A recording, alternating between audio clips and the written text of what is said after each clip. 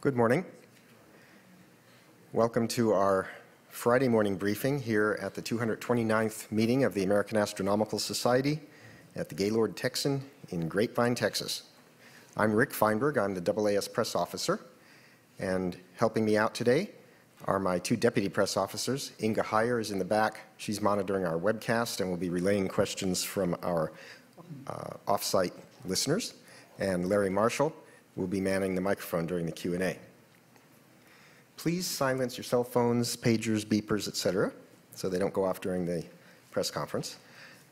If you're on the AAS press list, you'll be getting a press release in your inbox. It should be there by the time you get back from the briefing. So in case this is your first press conference at the AAS, let me just briefly tell you how it works. I'm going to introduce the topic and the speakers, and then we'll start on the left, go to the right. When they're finished, we'll do the Q&A at the end. So the topic this morning is stars in interstellar space, and we have 4 presentations. The first will be given by Julia Zachary from Wesleyan University. She'll be talking about measuring the local interstellar medium with Hubble and the Voyager spacecraft. Then we'll hear about a precise prediction of a stellar merger and a red nova outburst from Larry Molnar at Calvin College. I'm especially happy to have Larry on a press panel because he and I went to grad school together. Next will be Walid Majid from the Jet Propulsion Lab. He'll talk about post-outburst radio monitoring of a high magnetic field pulsar. And then the 4th presentation, which you might wonder, why is it in stars in interstellar space? It's light pollution solutions communities can use by Laurie Allen from the National Optical Astronomy Observatory. Well, you could say it's a stretch, but if you know me, you know that I stretch sometimes. You can't see stars if there's too much light pollution. So we need to do something about light pollution if we're going to have future press conferences about stars in interstellar space. Does that work? Yes. Good. Okay. So I will now turn it over to Julia Zachary, and we'll get underway. I'll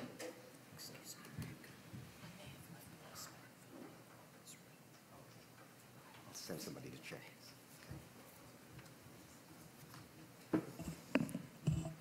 Thank you, Rick. Good morning, and thanks for coming out on this cold Dallas day.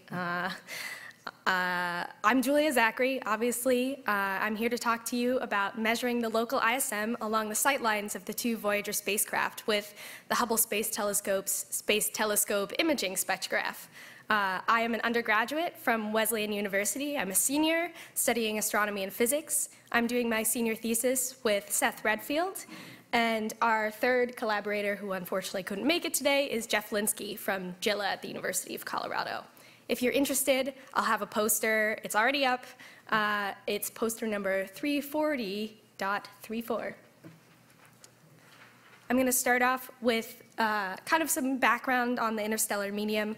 As you can see from this image on the left, it looks like in our local neighborhood there's a big blob of stuff. That's actually a bunch of different interstellar medium clouds of gas and dust.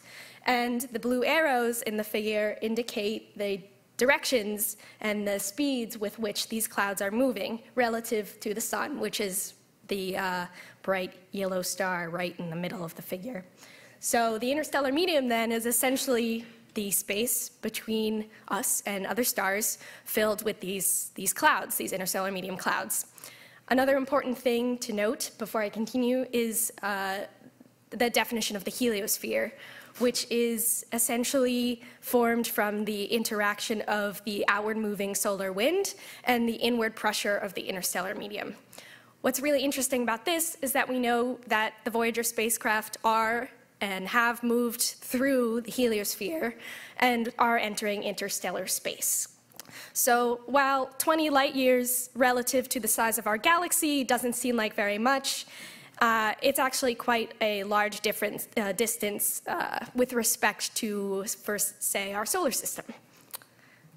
So what's the big picture here? We've obtained 2 unique measurements from Hubble and we also have data from the Voyager spacecraft, though they are old. They're not that old. They're only 40. It's old for a spacecraft, let's put it that way. 5 of their 10-ish instruments are still functioning and taking measurements actively, which is really great for us because we're able to compare these measurements with our data from Hubble. So an analogy we like to use is that of Google Maps. So everyone knows what Google Maps is, right? If the Voyager spacecraft are the Google Maps car going around your neighborhood taking pictures, giving you the street view, then Hubble is providing the overview, the road map for the Voyagers on their road trip through interstellar space. An important connection to make, and some of you might know about this, is that with the announcement of Breakthrough Starshot, a potential interstellar mission to our nearest nearby star, Alpha Centauri, we're now, for the first time, really considering interstellar missions in real life, not just sci-fi anymore. So this is just a kind of a basic graphic of, to give you some better context than just me doing hand-wavy stuff. So you can see the solar system on the left-hand side, starting with the sun. The scale on the bottom represents distance in light travel time. So you see 8 light minutes at Earth, 19 light hours at the Voyager spacecraft, and 19 light years at our target stars, which are indicated on the far right-hand side by the yellow text and arrows. This distance scale is logarithmic, hence why it increases so much over such a short space. What's important to note here is that our target stars are within 15 degrees of the direct line of sight of both Voyager spacecraft, and that there are stars that may be closer to us, for example, Alpha Centauri, but it does not fall along this line of sight, and that's what was important for making our measurements and choosing our target stars. So it does look like Voyager 2 is still inside the solar system, inside the orange line, which is the heliopause, the boundary of the heliosphere. It's possible that it may be in interstellar space very soon, which is very exciting. We'll have 2 spacecraft in interstellar space. So what did I do? What did we do? What's the point? These are our spectra from Hubble. On the left is magnesium, and on the right is carbon and its excited state. We have a good inventory of spectra of a bunch of different elements from the periodic table. The magnesium spectrum shows us that we see at least 1, probably 2 ISM clouds that are blocking the light from the stars coming to us. We should see what is indicated by the gold line, which is the shape of the missing stellar emission, but what we actually see is indicated in black as the observed data and red as modeled, and that indicates that we see something that's blocking our light. And that's good for us to figure out kind of the structure of the interstellar medium. What clouds do we see? How many of them? What's their composition? And getting towards a composition perspective and connecting to Voyager, with the carbon measurements, we can take the values from those spectra, and we can derive an actual value for the electron density or density of the material in these clouds. And that's something that both Voyagers are doing and still doing and will do for another at least 5-ish years, whenever they die. And we are able to compare those 2 measurements, which is very exciting. We find that one of our measurements for one cloud is comparable to that measured by Voyager, and the value for our second cloud we think is slightly higher, which is pretty cool. We think that Voyager is now moving into a very rich and complex interstellar environment. Just to wrap it up, since I am running short on time, we have high-resolution spectra from the Hubble Space Telescope and are able to measure properties of the interstellar medium along the sightlines of the Voyager spacecraft. We are thus able to connect 2 of NASA's highly successful and long-lasting missions. The ISM through which the Voyagers are traveling is a rich and complex environment, like I said before. It is one in which we see evidence for multiple ISM clouds of gas and dust. We also measure electron density, and we find values comparable to those measured by Voyager for the 2 ISM clouds that we observe. Thank you very much, and I will turn it over to Larry.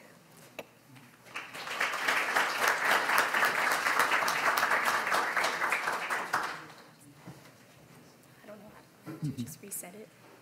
I don't know.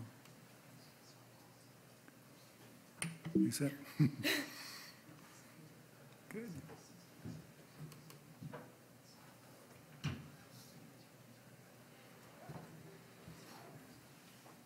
Oh, all right. So good morning. I'm Larry Molnar, and in my presentation today, I have 2 of the elements that to me make science exciting: a very specific prediction that can be tested and a big explosion. The particular question I'm asking is, what is the fate of contact binary stars?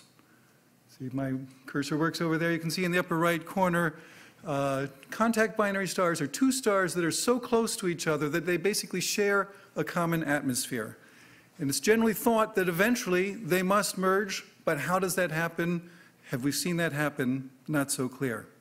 The second question today is, what is a red nova? Turns out to be related to the first question. The lower right shows a picture of a light echo from a red nova that was done by the Hubble telescope a number of years back. The connection between these 2 questions came up with the explosion in 2008 of a red nova named V1309 SCO. By looking at archival data taken before that explosion, astronomers were able to find the distinctive light curve of a binary star. As a binary star orbits around, it gets brighter and fainter as it mutually eclipses, and that V1309 SCO was doing that before the explosion. It isn't doing that today. That's the smoking gun of a merging star. But more than that, we could actually see in those data that the period of the star was getting shorter over time. Shorter period means it's spiraling in, and it was getting shorter at an ever-accelerating rate. And to me, that's the Rosetta Stone I want to use to find the next one before it explodes. Now, how do we do this? We've got to find a star that's got a period getting shorter and getting shorter at an ever-accelerating rate. This is the topic of time-domain astronomy, and this is the one place where the small telescopes have the advantage. Fortunately, I have a small telescope. This is the Calvin College Observatory. We're in Michigan, but our students in Michigan operate this out in northwest New Mexico, where the sky is still dark. And we have already taken over 170 nights of data on this object with this telescope. I don't think that would have been possible with other telescope allotment committees. Our target is a star KIC 9832227, hereafter our star, that came to our attention when a student of mine, Dan Van Noord, heard a talk about Kepler spacecraft data of this star and went home and determined the orbital period of it from those Kepler data. And then he downloaded archival data from this star going way back to 1999 and determined orbital periods from those data and got a different answer. He saw that the orbital period was getting shorter. Maybe this is a good target. We followed it for 2 years and got the graph that you see here. Now, I've got to say for a moment, how do we read this graph? Our time is going from 1999 all the way to 2014. And when we see the data going up, we're seeing a period that's slightly longer. As it gets level there, the period is getting shorter.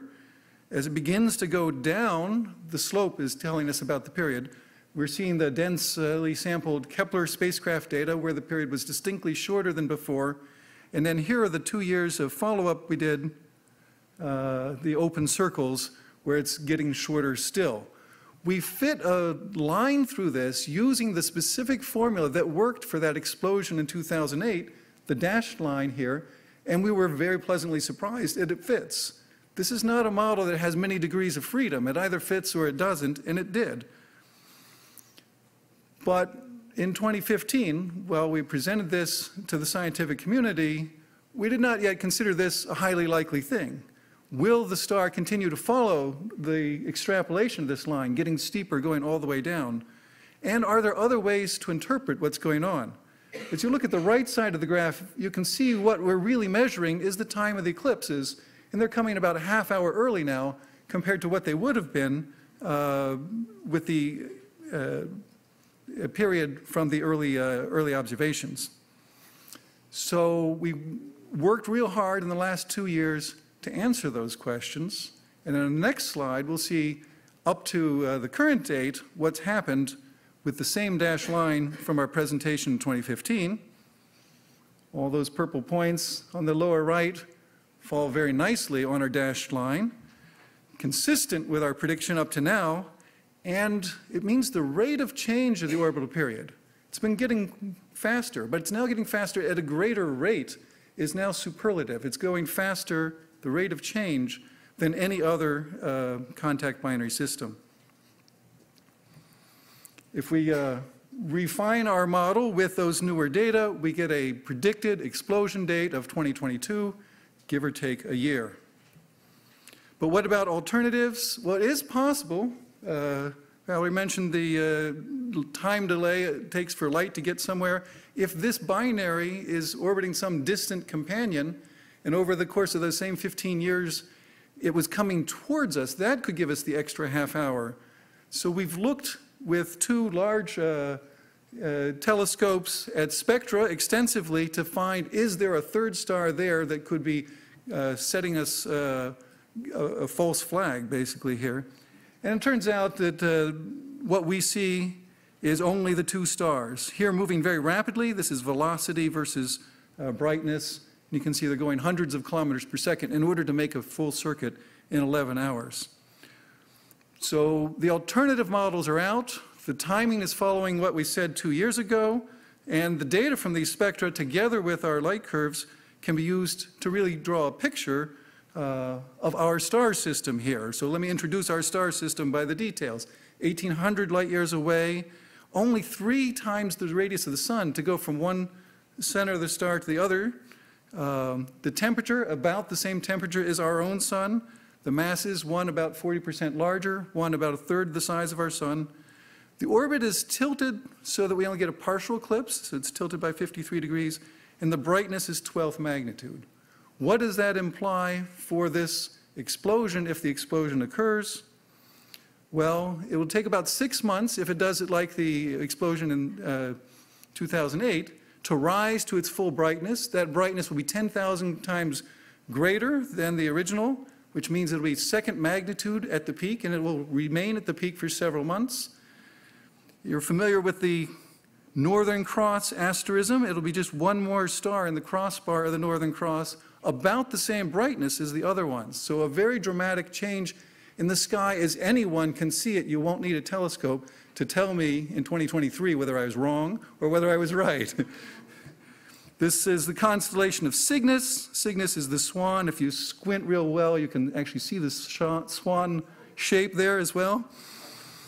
It's a wonderful place to have this happen, in that it's high in the sky in the early evening, in the summer and in the fall. And if you're willing to get up in the morning, you can at least see it a little bit throughout the year.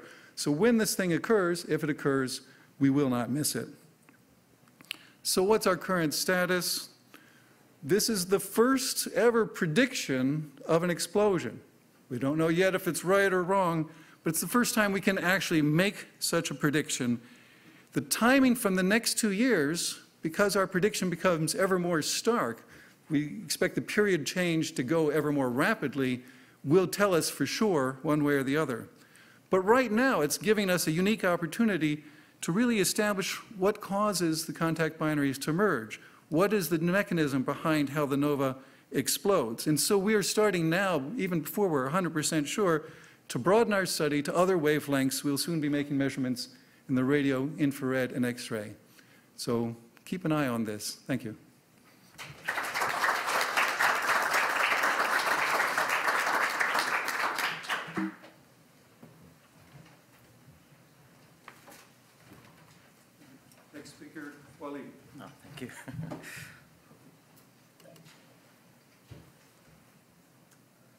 Good morning. My name is Walid Majid. I'm from JPL. So I'm here this morning to talk to you about a really remarkable pulsar that we have started to follow up. We think this is a missing link, a neutron star between two families of neutron stars, rotation-powered pulsars and magnetars. And it sort of has a double personality, and we've been fortunate to have a chance to study this recently. So I'm going to start up by just telling you briefly what a pulsar is. So pulsars are rotating neutron stars. Neutron stars are remnants of explosions of very massive stars. The outer layers get shut out, and then what's left is this extraordinary object, very compact. The mass of it is between 1.5 to twice the mass of the sun. However, the size of it is more like the size of a modern city, say 10, 20 kilometers. So the density is just extraordinary. It's essentially nuclear. It's denser than nuclear matter. And two of the properties of pulsars that are remarkable and have been studied over several decades now is the rotation of these pulsars. So as the star collapses, just like a figure skater bringing in the arms in, the angular momentum, the spin of the star goes very, very fast. So pulsars have been detected with spin periods in the range of few milliseconds all the way to a few seconds. And also the magnetic fields are just enormous. So they range in the 10 to the 10 all the way to 10 to the 15 Gauss. And to put that in perspective, the magnetic field of Earth on the surface of Earth is about 1 Gauss. So one of these refrigerator magnets is typically about 100 Gauss. These objects are in the 10 to the 9, 10 to the 10, all the way 10 to the 15 times stronger magnetic fields. And so what happens is that this magnetic field has an axis that's misaligned with the rotation axis, and so every time that axis, the magnetic axis, passes by our line of sight, we see a blip or a pulse, and that's why it's called a pulsar. So in the figure on the bottom left, that shows individual single pulses. Unfortunately, we don't see that in most of the pulsars because they're very far away and the emission is very faint. So there is a technique that pulsar astronomers use, which is once you know the period of the pulsar, then we can fold that data and then provide what's called a pulse profile. And these pulse profiles are kind of a signature of the pulsar, and they typically don't change. They're very stable. And in this case, I'll show you that this pulsar has been changing on a kind of a weekly basis. So just a quick description of, so this figure on the right shows the census of all the known pulsars to date. So we have about 2,500 pulsars that have been detected, mostly in our own galaxy. So this figure shows the period versus the change in the period. And you can see that most of the population is on the top right. These are canonical normal pulsars. There's a population in the very left corner. These are called millisecond pulsars, some of the world's best clocks. And the population on the very top right corner is called, these are referred to as magnetars. So these, most of the pulsars are powered by rotation, spin down of these objects. As they spin down, as they slow down, they emit this radiation across a broad band of electromagnetic spectrum, and that's what we detect. However, we have a handful of pulsars that show emission that are even brighter than what can be accounted for from the spin down. And astronomers have dubbed these magnetars because we think that these are actually powered not by spin down, but by the magnetic field decay of these neutron stars. So that's a population in the very top right. And for a long time, there's this question of are they related to the normal pulsars, and I think this class that this star, the red star, kind of a lone star here, is the Pulsar J1119, which I will be describing, and this is kind of a missing link object that sometimes behave as a normal radio pulsars and sometimes behaves as a magnetar. So just a word or two about this pulsar. It was detected in a pulsar survey in 2000 using the Parkes radio telescope in Australia. Really, it's an ordinary pulsar. The spin period is about half a second. The magnetic field is quite high. And here on the bottom left is the pulse profile, that signature of this pulsar. The image on the right is actually an X-ray image taken by XMM Newton space X-ray telescope. It actually shows the supernova shell within which this object is sitting. So towards the end of July of this year, the two telescopes, the Fermi Gamma Ray Burst Monitor and the Swift BAT telescope, these are the monitors, all-sky monitors in space, they detected very short X-ray burst. So I have an example of this from a recent paper on the bottom. Very short X-ray burst from this pulsar was detected. Subsequently, the New Star telescope was pointed at it. The Swift XRT also detected pulsations from this source. And also the group at McGill University were able to detect a glitch or a kind of a star quake from this pulsar. Our colleague, Professor Vicky Caspi at McGill University was involved and was leading this work and contacted us to have a look at this object using our radio telescope.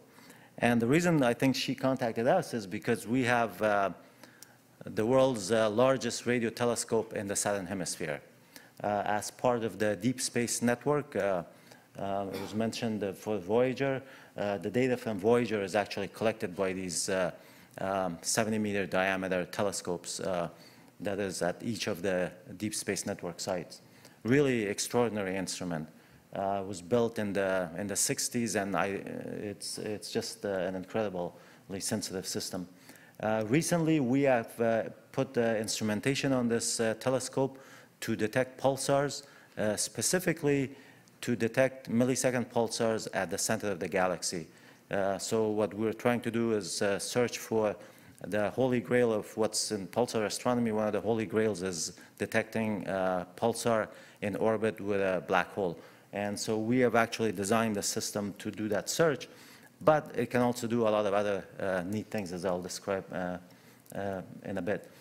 So we pointed this telescope at this object, and we didn't see anything. So we, despite its sensitivity, apparently the radio emission from this pulsar, which was on all the time before this X-ray outburst, was completely shut off.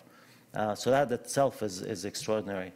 A couple of weeks later, we had a look at this object again, and to our surprise, the pulse emission, the radio emission was turned back on, but it was turned on, so these figures show 2 different days at 2 different frequencies, and you can see that not only it was turned on and it was very bright, but it also, the pulse profile or the signature of the pulsar had changed. And in fact, it was changing, so these 2 observations were made on about a week apart. It was changing on a weekly kind of basis. The system that we have in Australia, in fact, is so sensitive that we were even able to detect individual single pulses from this pulsar. And again, these figures, particularly the one on the right, you can see individual pulses from this pulsar on 2 of these subsequent days. So something extraordinary has happened to this object, and the radio beam is turned back on, but there is a lot of evolution in the beam of this pulsar. And so we are now actually carrying out a monitoring program. Sort of every 2 weeks we look at this object, and we are surprised that every time we look at this, the pulse profile is changing. So these high energy outbursts in X-ray has set off something in the pulsar that is now changing the pulse profile of the pulsar, and also this figure on the left shows that the pulse period is changing as well. Basically, this object is, I mean, it's normally in rotation-powered pulsar in its normal state, but it seems to also show clear magnetar-like behavior, which is why we think this is kind of a missing link object between these two classes of pulsars. So our ongoing monitoring program is actually continuing right now. I'm putting up our list of collaborators, but I also want to point out that very recently we had coordinated observations with 3 X-ray telescopes to try to understand this system better, and hopefully the next AAS will have some results from these observations. Thank you.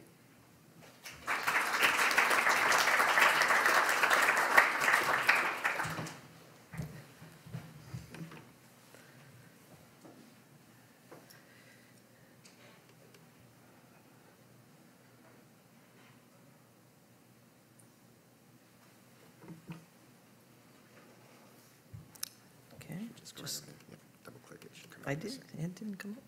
Oh, now it's coming up.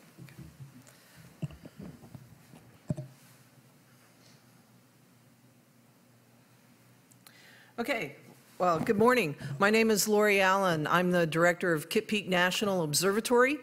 Kitt Peak is located about 50 miles west of Tucson on the Tohono O'odham Reservation in Arizona. And we've been providing telescopes and data for astronomers for almost 60 years now. And I want to talk to you about a major recent development in the protection of dark skies. And so here we go. So here's a recent map of the artificial night sky brightness over the United States. As you can see, most of the American population lives under light-polluted skies, and the level of brightness can be as much as 40 times higher than the natural sky brightness in our cities in particular. The result of all of this is that most Americans never experience a starry night sky. Most Americans never experience a starry night sky, and we would like to change that.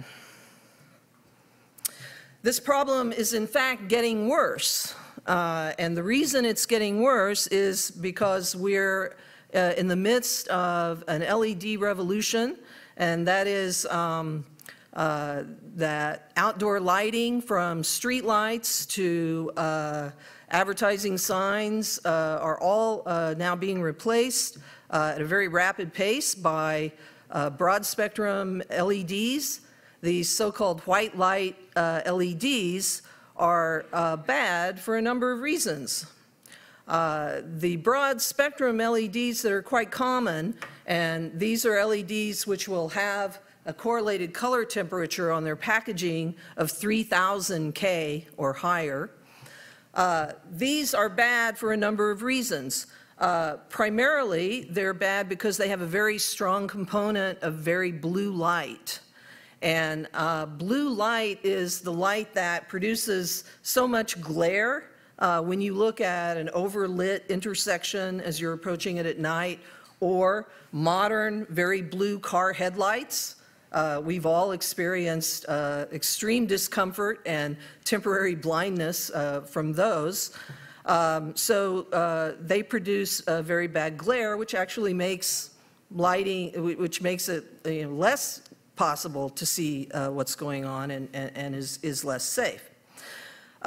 There's been evidence for many years, it's very well established, that the blue light has a bad effect on wildlife, everything from insects to the migratory patterns of birds to bats, who actually perform a lot of the pollination in our ecosystem, and to turtles whose nesting sites are disturbed. And now, this year, the American Medical Association released a study about the impact of blue light on the health of humans. And so it is time to start paying attention to this. And lastly, of course, blue light is bad for astronomy. Why is that? Well, for the same reason that the daytime sky is blue. The blue light scatters more effectively into our atmosphere, and that pollutes the entire night sky and makes it harder for us to see faint objects that we study in the universe. Even in areas that have been historically protected, like Arizona, where we have many research observatories, even in areas like this where we've been able to keep the sky dark, we are under threat. These skies are also under threat because of the very rapid proliferation of the broad spectrum LEDs. The good news is that the same technology that is causing these problems also provides very simple and extremely effective solutions. And I want to talk to you about those solutions today. The first one, super simple, shield the light. Don't let the light go upwards, don't let the light go outwards. Direct the light downwards, which is where it's needed. Light the areas you need to light, don't light everything else in the environment. That's very easy to do. Shielded fixtures are available. This is not a hard fix. Secondly, we can dim the light. We don't have to have extremely bright light for every outdoor application. We don't have to have light 24 hours a day for most outdoor applications. Consider turning down the brightness of your outdoor lights. Consider putting your lights on a motion detector system so they only come on when they're needed. And of course, consider turning your lights off at night when you're not outside using them. I use an analogy in Arizona that people get immediately, which is you wouldn't turn on your garden hose and let it run all night, right? I mean, we're wasting money as well as degrading the environment by leaving lights on when we don't need them.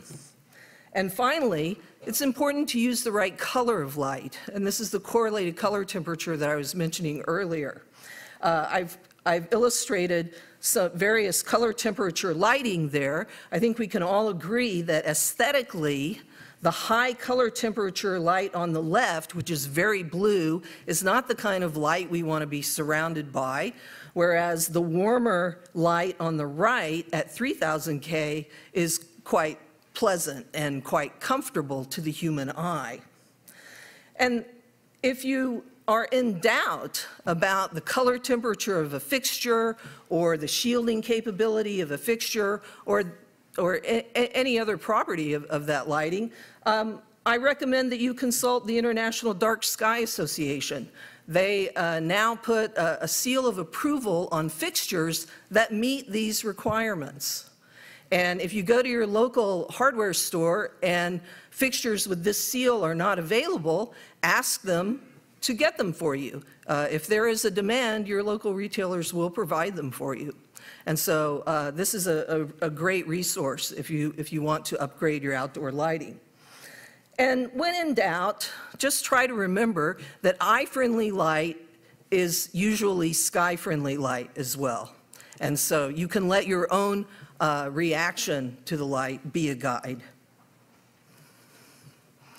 So I want to share with you some recent and not so recent success stories that illustrate ways in which we can all engage with this issue and make significant progress. First of all, historically, Flagstaff and Tucson have led the way with the first outdoor lighting codes that were ever drawn up. The first one actually was in Flagstaff in 1958. Dark skies are now such a deeply embedded part of the culture in Flagstaff that you can purchase dark sky coffee at the local coffee shop or a dark sky ale at the local brew pub. And this is wonderful. They've kept that culture going all of these years. More recently, in fact, just this year, in the city of Phoenix, where a conversion project was started to convert all the high pressure and low pressure sodium street lights to LED lights, rather than going with the sort of default 4,000K very blue LEDs, the city of Phoenix elected to replace their 100,000 streetlights with 2,700K LEDs. These have an even warmer appearance than the 3,000K that I showed you in the previous slide. This was completely a citizen-led effort, led by members of the Phoenix chapter of the International Dark Sky Association, and it illustrates exactly how ordinary citizens can get involved in this and steer their city planners in the right direction. And finally, another example that is work that is going on right now is a collaboration between Palomar Observatory in Southern California and a governing group, the Western Riverside Council of Governments, which covers 16 different municipalities in Southern California. They are working together, deploying light fixtures of different kinds in streetlights and elsewhere in those municipalities, and soliciting citizen feedback for what lighting solutions people feel works the best for their environment. This is a fantastic process because it gets the communities involved, and they therefore get to share in the success of the work. And I'll just very quickly show you, I'm not going to read this, that just this week, the American Astronomical Society passed a resolution endorsing such efforts and encouraging all astronomers to get involved in this and do these three things that I just described to you: shielding, brightness control, and color control. But you don't have to be an astronomer to get engaged in your local community and, in fact, to lead the effort to keep your skies dark or make your skies darker or prevent your skies from getting brighter. What can all of us do? Well, as I have said, shield, dim the lights, select warm color, provide your input to planners and developers. It is absolutely critical that you get in touch with your local planners. Find out what is being planned for streetlight conversion, for instance, in your community. And if the plan is to install 4,000K CCT streetlight LEDs in the streetlights, you can steer your planners towards the lower CCT, the warmer color temperatures, 3,000K and below. It's not a difficult process. A lot of times they don't even know that these alternatives exist, and I believe that your neighbors and friends at home will thank you if you're able to do this, because you will be improving the appearance of the outdoor environment. This is the time. Streetlights in all major cities will all be replaced within the next few years. So this is really the time to do this work. And in addition to that, LED advertising signs are also proliferating, and so, again, now is the time. So, bad news, sky is getting brighter. Sky may get brighter more rapidly if we don't steer our planners in the right direction. The good news is that the technological solutions to solve this already exist and are completely within our hands to do so. And it is totally up to us whether or not we leave our children a better sky than we have. Thank you.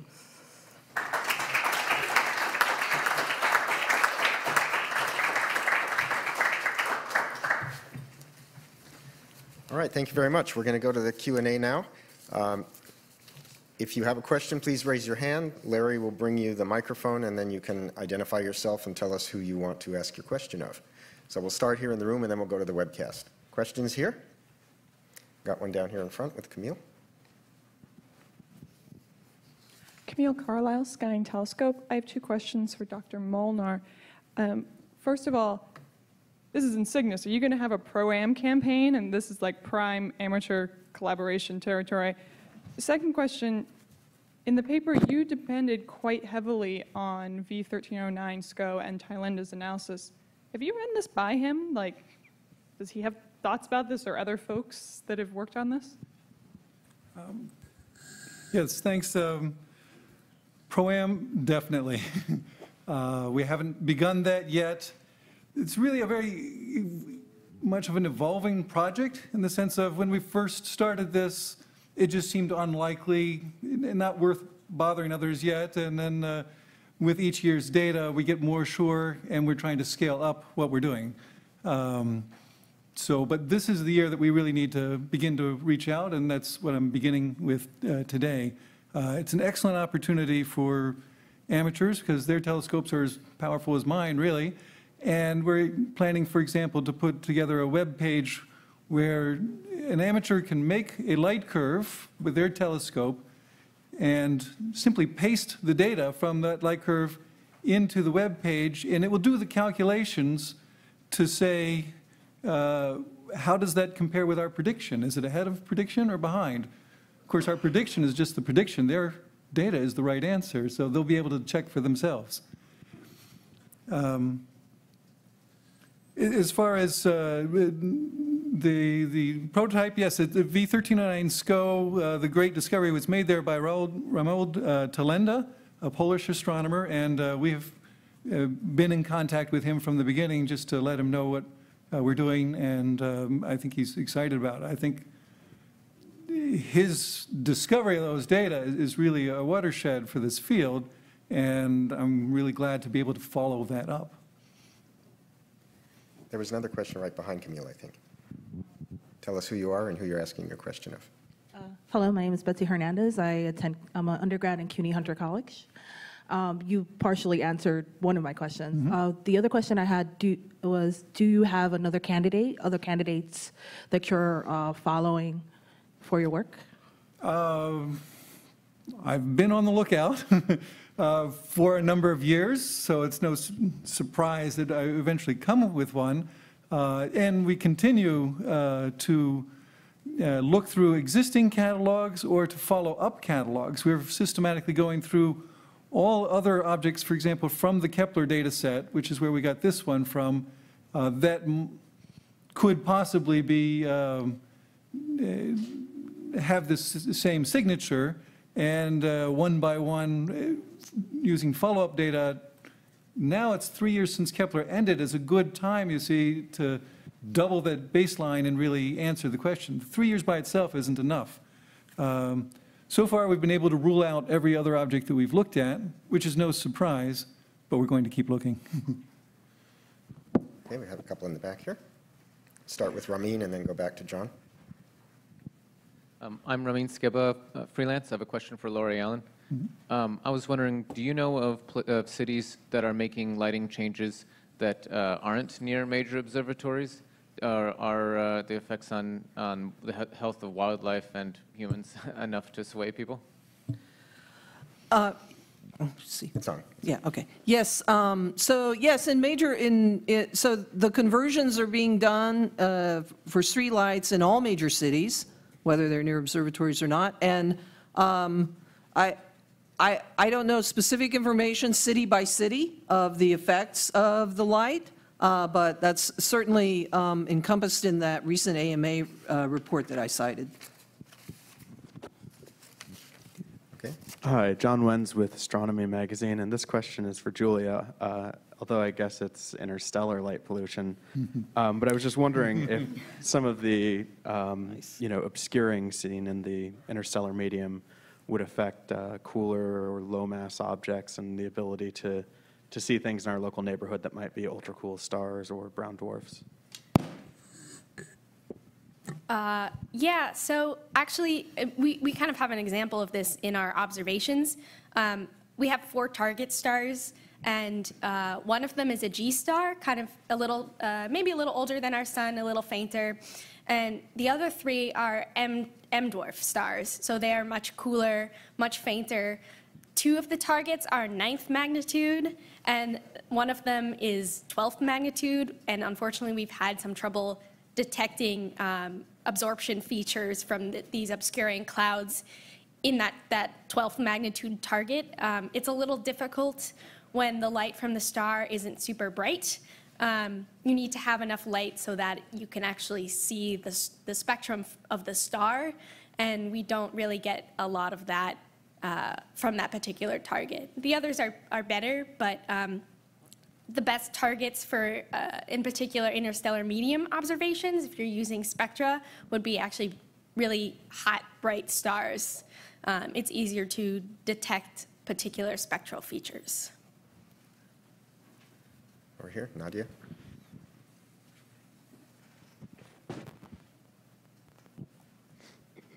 Nadia Drake with National Geographic. 2 questions for Larry. The first is silly and stupid, but what color will this star actually be to earthly eyes? And the second is, if it doesn't explode, what is that telling us? Well, the color was in the title. When the stars merge and explode, they have a very distinctive low temperature and hence a red color. And yeah, only bright stars to the human eye show color. Faint stars all look gray just because of the anatomy of the eye. Hopefully this will be bright enough that we'll just see it as distinctly red in a line of stars that aren't nearly as red. And I've forgotten your second question. Yes, if it doesn't explode, what does it tell us? Well, it tells us that this isn't the next one that will merge. But I think we've already come to the point just this year that it must tell us something else interesting. One particular reason we followed up the other Kepler spacecraft stars is to see how distinctive the behavior of this star is compared to those. And even if it isn't the next merging star, it is truly distinct among the thousands of close binary stars in the Kepler sample in its behavior. And so there must be some other unique process going on, not as exciting as a nova that's naked eye, perhaps, but exciting to an astronomer that is maybe something new that changes orbital periods. So I'll be excited, actually, whichever way it goes. Do we have any questions on the webcast? Okay. Well, we'll take a few from there, and then if we have time, we'll come back. First question is from Charles Choi, freelance for space.com. The question is for Julia Zachary. Your poster notes that there are at least 2 clouds along Voyager 2's line of sight, and that one of these clouds has a slightly higher electron density than the other. Can you, for a lay audience, describe in greater detail what that might mean? Also, are there any other clouds seen along Voyager 1's line of sight? Yeah, okay. So we think that the difference in electron density would perhaps indicate a difference in composition or in the overall density of the cloud itself. We're not quite sure exactly the structure of these clouds. They're kind of hard to observe directly. The typical way we observe interstellar medium clouds is through spectra. And because these stars are relatively faint, it's difficult to pick out which features might be best to describe not only the structure, but really what kind of elements or ions are present within the cloud. So the higher electron density could perhaps mean the cloud itself just has a higher density, or that perhaps it is kind of merging with some of the other clouds around it. There's not a lot of, each cloud is individual, but there can be overlap, especially along certain lines of sight, and that's what we think is happening with the Voyager 2 line of sight. For Voyager 1, I actually just kind of determined relatively recently that for one target star, we see 2 interstellar medium clouds, but for the other along the same line of sight, we only see 1. So what our interpretation of that is that one cloud obviously is kind of obscuring the light from one star, and perhaps the same one obscures the light from the other star in addition to another cloud being present. So it's the interstellar medium, especially the local interstellar medium, is fairly complex in structure, and that's something that my thesis advisor and his collaborators have been working on for a number of years. It's trying to determine the kinematic structure of the local interstellar medium. So where the clouds are, what they are shaped, what their shape is, their composition, how they move. There's a lot of factors that go into it. It's still very not entirely known what kind of stuff is going on out there. Thank you. The next question is from Govert Schilling, freelance from the Netherlands. Question is for Dr. Molnar. Do astronomers expect a gravitational wave signal from this merger? Yes. Good question. Unfortunately, the answer is no. Or at least not one that will be detectable by instrumentation that we will have in place by 2022. To have a good gravitational wave signal, you need to have massive objects. These are less massive than the ones that were discovered last year. You also need to have a very rapid period. It was only a millisecond or a few milliseconds for the one that was discovered, whereas this one spirals in, we're still talking timescales of hours to spiral in, much greater than the millisecond.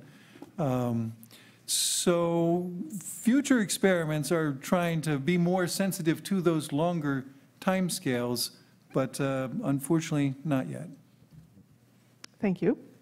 The next question is from Rebecca Boyle, freelance. The question is for Laurie Allen. Have you noticed an increase in astronomers becoming night sky activists? Why is this more noticeable these days? Also, do you think scientists in general will be more activist in the next 4 years, more than just gathering data? The answer to that is yes, and the reason is the proliferation of LEDs. LEDs are energy efficient, inexpensive, low maintenance outdoor lighting solutions, and for all of those reasons, they're fantastic. However, they have to be chosen wisely. That is the warmer appearing, lower color temperatures are much better, and they have to be shielded. Again, this is now very easy to do and within our reach. But in areas where people are not paying attention and the blue light LEDs get installed, the sky will get brighter, and there will be more astronomers and more scientists certainly engaging in this issue in the next few years. Thank you.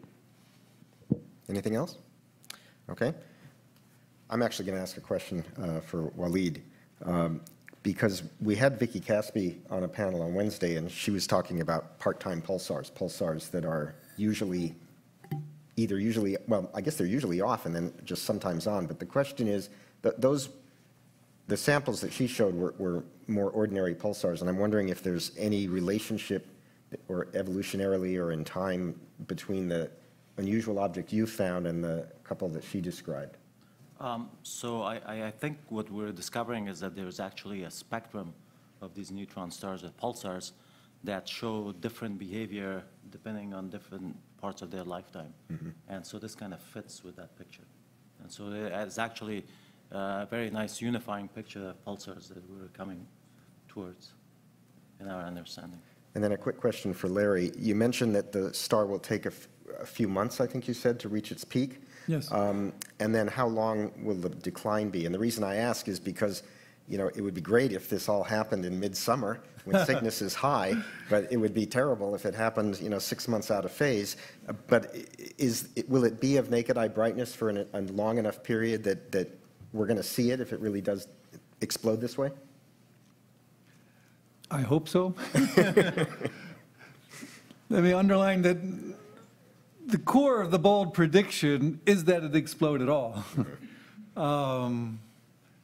And we will know in the next couple years from our timing whether we are really on target for that. then the description of exactly what the explosion will look like is far more speculative. We just haven't had enough red novae to go off to say what is the typical one. It seems that by comparing to those others that we do know of, both in our galaxy and some in other galaxies, that there's a wide range of brightnesses and even a range of behaviors. Sometimes they go up, they start to come down, and then they get stuck and will stay at a certain brightness for quite some time. So we might actually hope that it could last half a year, maybe not at the very peak, but very close to that peak, so quite visible for quite a long time. If it goes off and it's a little bit too faint, I'm still going to be very happy. Well, it sounds like it'll be accessible to small telescopes and binoculars in any case. Yes. Because it already is, right at 12th magnitude. Yes. Telescopically, anyway. Yeah. Okay, so it's a good amateur target. All right, well, it's 11:15, so we're going to wrap it up here. If you have more questions, feel free to come forward. Hopefully, at least a few of our panelists can stick around. We have another press conference this afternoon at 2:15. It's on exoplanets and exocomets, so we look forward to having you all back here in a few hours. Thanks a lot. That was really good. That worked out very nicely. Yeah.